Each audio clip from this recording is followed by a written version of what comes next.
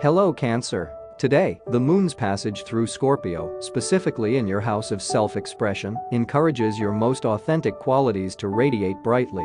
This alignment harmonizes with endeavors involving personal style and creative pursuits, lending an extra touch of brilliance to your day. However, keep in mind that during the afternoon's Mars-Neptune encounter, not everyone may share the elevated sentiment you're experiencing. Tailoring your interactions to your audience's energy might prove beneficial. If you sense of disparity, consider setting aside time for meditation or journaling, enabling you to reground and connect with your own emotions. As the day unfolds, navigate a potentially challenging atmosphere generated by a harsh T-square formation. This alignment might introduce tensions, particularly noticeable in your interactions and communication. To navigate this energy, it could be prudent to disengage from social media platforms and instead concentrate on real-life connections or personal endeavors. By focusing on self-care and meaningful activities, you can better manage any strain that may arise and maintain a sense of balance. Thanks for tuning in to According to the Stars. Was my prediction right?